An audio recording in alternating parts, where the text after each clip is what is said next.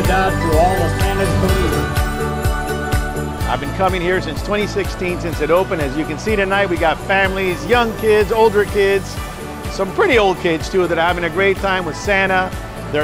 We got Rudolph the Red-Nosed Reindeer here. We even got Frosty the Snowman.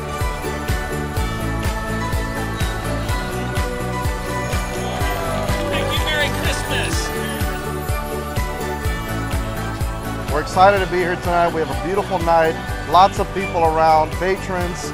Our local government is here, the mayor with the councilwoman, and we're so happy that we're able to host this event this year again. And Claudia put all this together. And we're very happy to also be here sharing with the community, having a lot of activities for everybody to enjoy this night. We're lighting up our tree. We have a live photo booth to be able to take pictures, La Cafetera to have some coffee. Frosty, Rudolph, and Santa will also be here, and Yuletide carolers to kick off the season and enjoy everything that's going on for tonight.